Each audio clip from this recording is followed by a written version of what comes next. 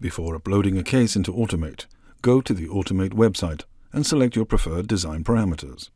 Otherwise, the default settings will be applied.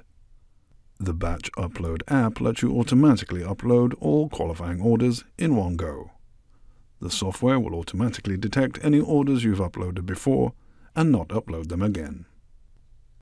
Start the Automate Batch Upload app either from your desktop or from the Windows Start menu. A new window will pop up.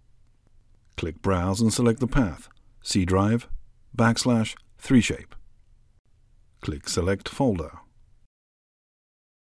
Select the time frame within which the orders have been created and click the Refresh button. All qualified orders will be selected.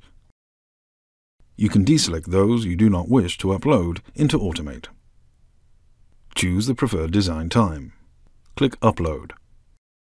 Note, if you choose an order which is not supported, you'll be notified about it in the Status section.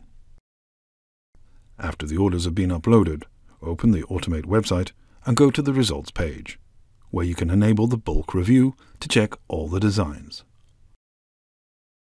When done reviewing, select all orders or do so one by one, and choose either to reject the selected or accept the designs. When you choose Accept Download CAM, the browser will download a zip file with STL, 3OX, and PTS files for the order, and your account will be charged.